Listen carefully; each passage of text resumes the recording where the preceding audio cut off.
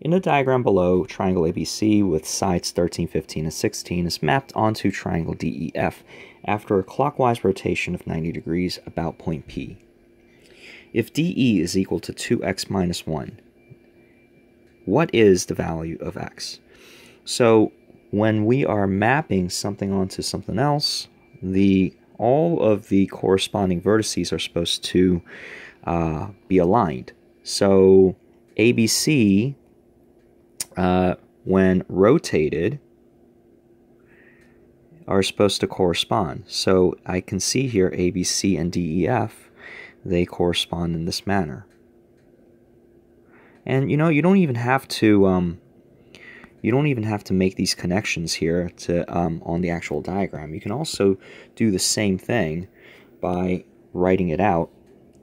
Triangle ABC and triangle DEF.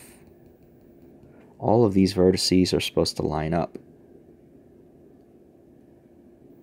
And the same thing could be said about the sides, right? So if I have side length DE, which I'm going to use blue now just to make it stand out.